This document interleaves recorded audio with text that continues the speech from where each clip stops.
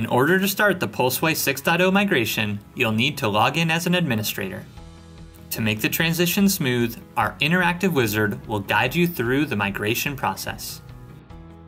On the first step, you'll get to define the first organization and site where your existing groups will be migrated to.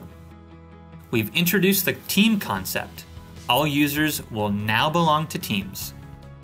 A team will have access to defined organizations, sites, and agent groups. There is a built-in administrators team, and all users within that team will have full access to all systems and features. On step 2, you can move out users that should not be administrators into a separate users team. Once the upgrade is complete, your entire team will be able to collaborate and use all the product features such as reports, automation, patch management, and deployment. Let's get started by creating an organization, which could be a customer or an internal IT department. For example, let's pretend this is your internal IT department, and let's label it Contoso.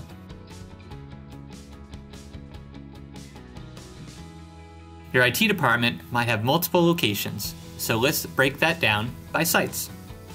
We'll go ahead and create a site for our New York location. In New York, you might have different types of systems that might need to be in different groups. So for example, we have some critical servers. Let's create an agent group for them. To start monitoring our systems, we'll need to go ahead and download a personalized installer, which comes pre-configured from the group we've just defined. If we are on site, we can either install it ourselves, or we could send the agent installer to someone in that location. You can also go to the download page from the top navigation bar and download your personalized agent installer at any time you want. I'm going to go ahead and create a notification and configuration policy for our server group so that we can monitor, manage, and get notified for the things that are important to us. Group policies provide centralized management of your Pulseway agent configuration.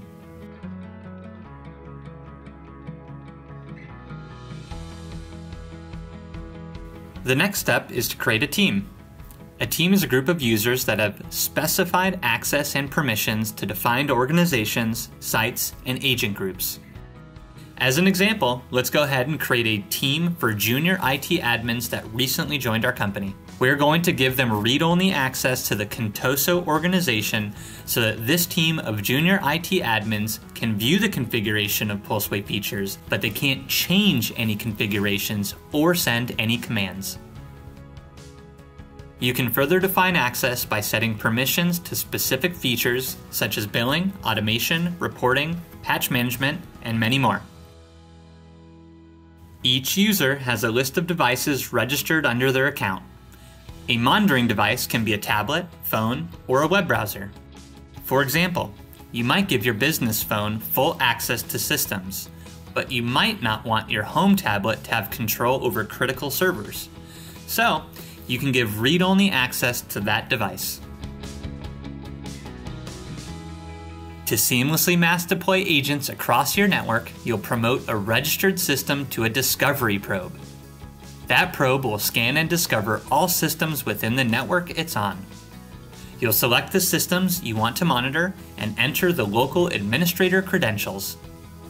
The systems will be automatically placed under the same organization and site as the discovery probe, but you'll get to select the agent group.